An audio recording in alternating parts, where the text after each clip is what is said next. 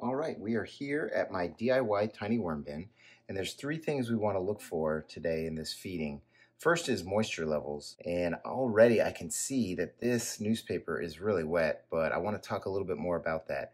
We'll also check out the last feeding that had strawberries, 3 pasta shells, and some potato skins. And finally, we're going to check in on the bracelet packaging that I got for Christmas. We had put it in here, it was a little burlap sack and some packaging from my wife's that she had gotten. So let's take a look at this lid, and as you can see, it is absolutely soaking wet. I mean, there is a ton of moisture here. So I'm wondering what's going on. Now, I'm here in Florida, and in the summer, it is extremely humid and hot, and the air conditioning turns on and it draws so much humidity out of the air indoors that I have trouble with keeping the bins moist enough. Well, now that we're in winter, it's kind of the opposite. My air conditioning is not on that much, neither is my heater, so it actually gets pretty humid inside the house. So I think that's what's going on. And believe it or not, I think it's dry in here. When I looked at that last feeding with the burlap sack and the cardboard, I didn't put any extra water. And it just kind of looked like a dry feeding with those 3 pasta shells. So I'm wondering if, this newspaper is sheltering the water. It's getting onto the lid and just hitting on the newspaper and kind of dripping off when I usually put the newspaper on to retain moisture. So let's start digging in and see what's going on with this bin. And right here, it looks like I'm looking at some mites. Let me lift them up and just kind of, maybe we'll do a time lapse. And actually, I could see it even not in time lapse that those are mites. So certainly on the surface here, there is a ton of moisture. So let's go digging down and see if it's moist throughout. So the feeding zone was right here in the middle. And sure enough, wherever there's moisture, you're going to see lots of worms. They certainly love moisture. That's how they breathe, through the dissolved oxygen in there. And, right away I'm seeing a lot of worms, and actually a lot of potworms. You see those right there? They're kind of moving around, those white, almost wispy things. Those are potworms. This is one of the biggest infestations of potworms I've seen. So what I'm thinking is that this bin is way too moist. And I've got to kind of think back to what I fed them to see why this might be. So let's keep digging in.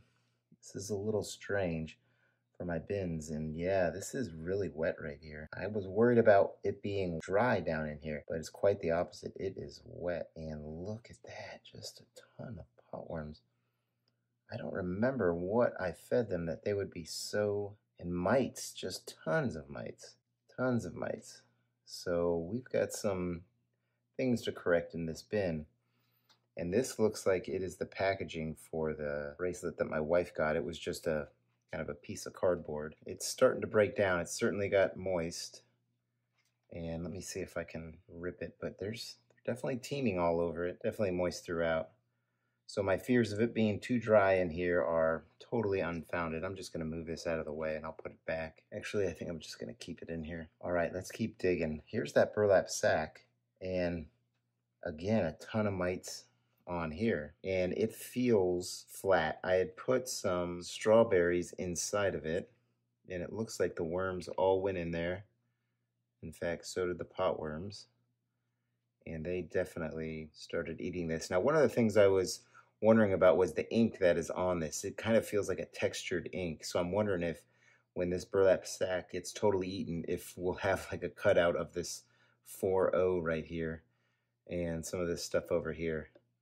But the worms are definitely going through it, and again, some more potworms. So the goal of this bin, this feeding, is going to be to dry things out. A couple ways we can do that. One of them is to add more bedding, and another is to not feed. And I think we're going to do a little bit of both. The worms don't seem to mind, and they are definitely all over this middle feeding zone here. So I'm just going to dig around and kind of spread out what we had. It's surprising. I wonder if it was potatoes.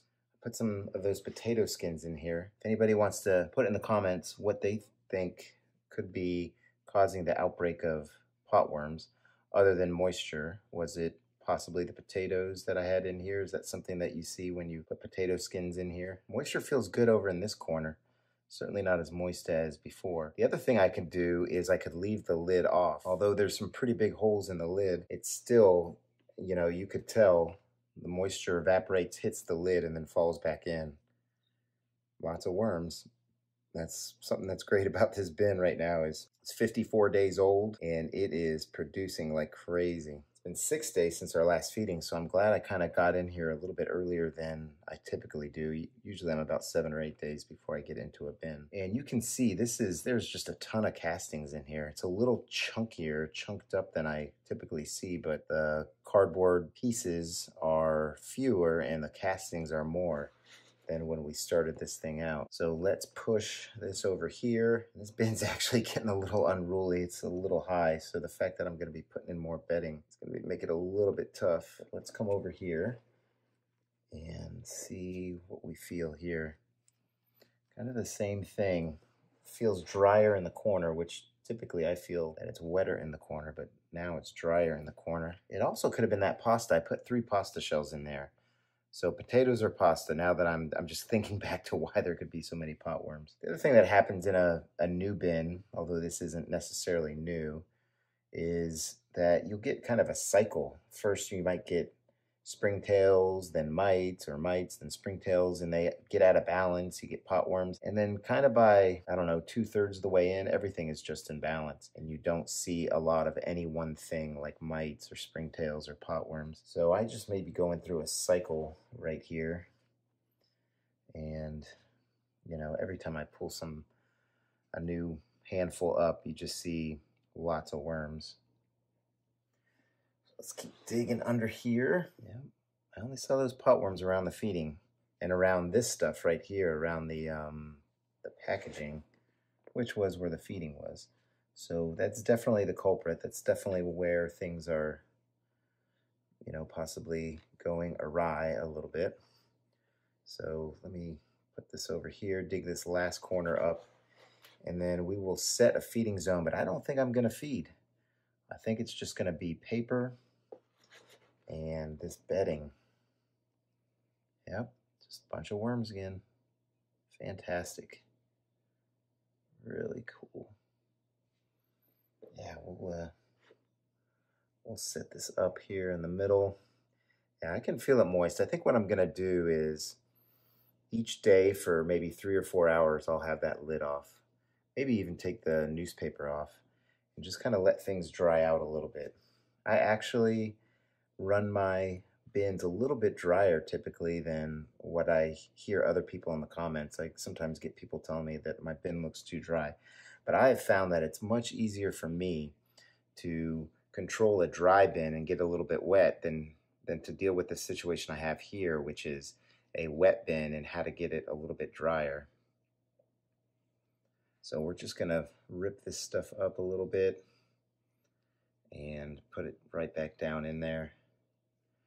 And then I'll put the burlap sack in there too. Nothing really to put inside, but I don't know if the camera can see this, but there are worms that have made their way inside this little burlap sack. And the integrity of it is still intact. I don't see them necessarily taking it apart, but they are surrounding it, and you know, the mites are on it too, and they'll help break it down too. So let's put all that stuff in there. Here's one of those potato skins. Yeah, let's put that stuff in there. Here's some additional dry bedding that we'll put in here. Actually, I'm gonna keep filling it up. Just do this, just like that. That will be the feeding that they get, is just more bedding. All right, we've got some work to do in here. Again, any commenters want to help me out with what they think could be the problem or how to fix it, y'all are pretty good at letting me know what you've experienced in your bins, and I really appreciate that. And if you like this video, go ahead and hit the like button and subscribe to my channel. I've got 2 other bins, an outdoor bin and another indoor vermi hut worm tower. So go ahead and check those out, but that's all we're going to do in here. I'm not going to put the coffee. I'm not going to put the eggshells, and look, a little worm right there must have been on my glove. but I'm not going to put the grit on. I think I'm just going to try and get this bin back to the moisture level that I want it to be. So let me put this newspaper back on just for now, and then tomorrow I will open the lid, see how the moisture level's doing, and maybe leave the lid off for a few hours and let the bin kind of dry out. So hope everybody's having a great day, and happy vermicomposting, everybody. Take care now.